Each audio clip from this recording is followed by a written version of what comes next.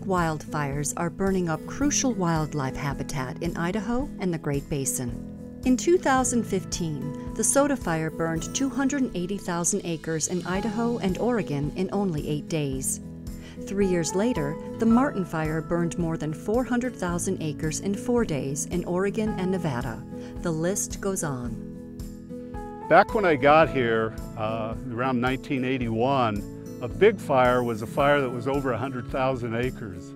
If we fast forward to 2007, we had the Murphy Complex fire over from Twin Falls to the Nevada border. That was 650,000 acres. A couple years later, 2 fires in Oregon, very close to each other, total fire footprint 1 million acres. So what we're seeing is what we call the mega fires, these huge landscape scale fires. The big wildfires are burning up some of the best wildlife habitat that's left in the Great Basin. Primo sage-steppe habitat for sage grouse and many other wildlife species such as songbirds, pronghorn, and mule deer. Native rangelands also are highly valued by ranchers for livestock grazing. Native perennial plants provide a sustainable food source for livestock and wildlife. To give firefighters a better chance to stop wildfires when they're small, the Bureau of Land Management is working to create a series of strategically located fire breaks. Grass, weeds, and shrubs are the fuel for wildfires on rangeland. The objective is to use livestock to reduce highly flammable cheatgrass vegetation in the spring when it's green and palatable to eat.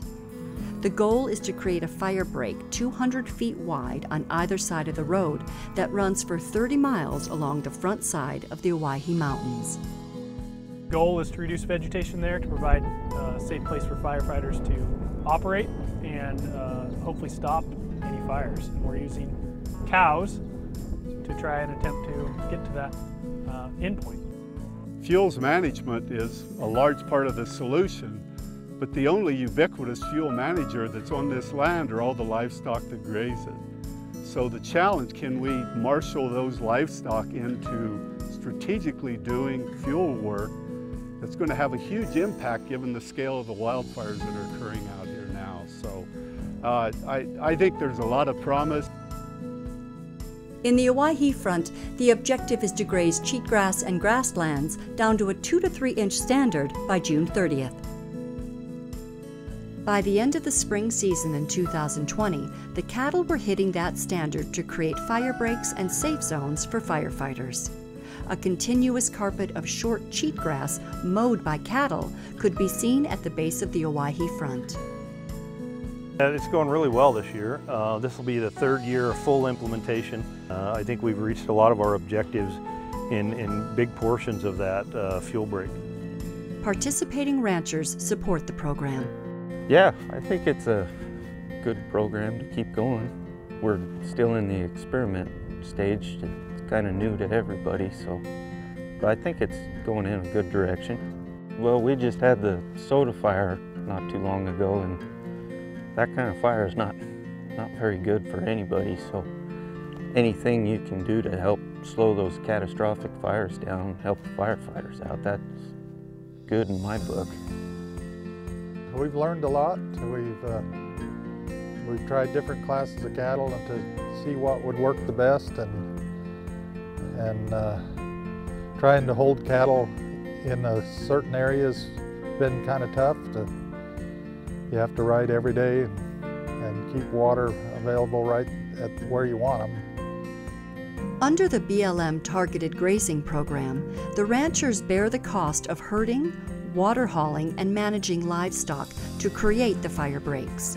And the BLM provides the public range at no cost as an incentive for ranchers to participate.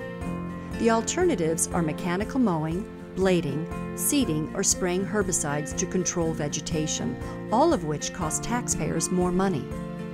Ranchers say the benefits outweigh the costs so far. Well, it's cheaper than feeding hay. Daniel Richards says his cattle have shown good weight gains, even on dry cheatgrass. Yeah, they've been doing pretty good. Even the year that we did it in May on dry feed, the cattle did very well on it. Pellant is working together with Pat Clark, research team leader for the Agricultural Research Service, on a research study to see how experimental targeted grazing projects are working in Idaho, Elko, Nevada, and Lakeview, Oregon. The research is tracking how much fuel is reduced by targeted grazing, changes in plant composition in targeted grazing areas, and what methods seem to work best to keep cattle focused on firebreak areas next to existing roads. In the second year of the study in Elko, the grazed firebreak helped snuff a grass fire. The Boulder Creek fire started on a Monday, and it was 100% contained at 1,030 acres in 48 hours. The research site, west of Elko, is tracking the effectiveness of targeted grazing in a 21-mile-long pasture. The pasture is fenced on both sides of the firebreak. It's been grazed by up to 2,400 cow-calf pairs from March to May. Stocking rates have varied. Using permanent fence to focus cattle on firebreak areas is highly effective, but expensive. Rancher Daniel Richards tried using temporary solar fencing to keep cattle focused on the firebreak area in the Owyhee Front.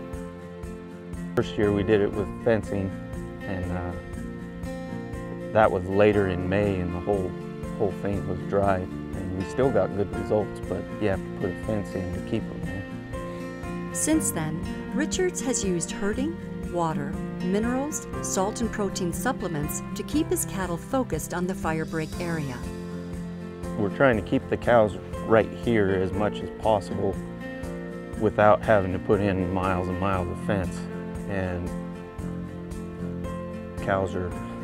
they do what cows do. So when it's cool weather, they always fan out a lot more, spread out. They have their favorite spots in this allotment that they've had for years. So it's kind of trying to train my cows to stay here during a certain time, and it can be tricky. It's fairly labor intensive. Overall, the grazing management side of the project is challenging because ranchers raise their cattle to spread out and disperse on the range. Before we have done this targeted grazing, that's what we tried to do, is get our cows spread out as much throughout the allotment so they're not really hammering on one spot versus another spot. But now we're trying to train them the other way. Well, yeah, to hold them in an area, yeah, that's the tough part, is keeping them focused on eating and just this grass along the road. Blackstock uses a range rider to keep his cows focused on the firebreak areas. I've been really lucky to have Howard. He's been really good about taking on this project. He enjoys riding his horses, and so it really works good for us. The ranchers do like being able to graze livestock on the cheatgrass when it's ripe and palatable, starting about March 1st. This year, things have been working a lot better. We got to come out here quite a bit earlier and got the cows on the cheatgrass while it was nice and green, so they were happy. We've kept them happy with the water and kept them where we wanted them with the water and the salt and the mineral. That's been key. Okeson says it's interesting how the ranchers are using different management techniques.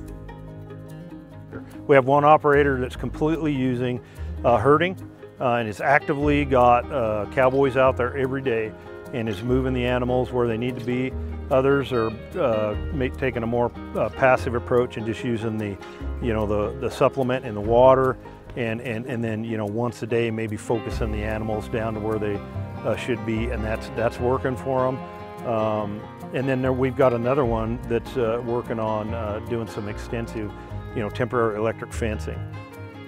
At a bigger scale, the BLM is rolling out ambitious plans to create about 990 miles of firebreaks along existing roads on 3.6 million acres of public lands under the Tri-State Fuel Breaks project in Idaho, Nevada, and Oregon. The BLM plans to use a mix of mowing, seeding, and blading to create hundreds of miles of firebreaks per year. Targeted grazing will be used as one method of maintaining those firebreaks. Again, you're trying to modify fuels, and that modifies your fire behavior, right?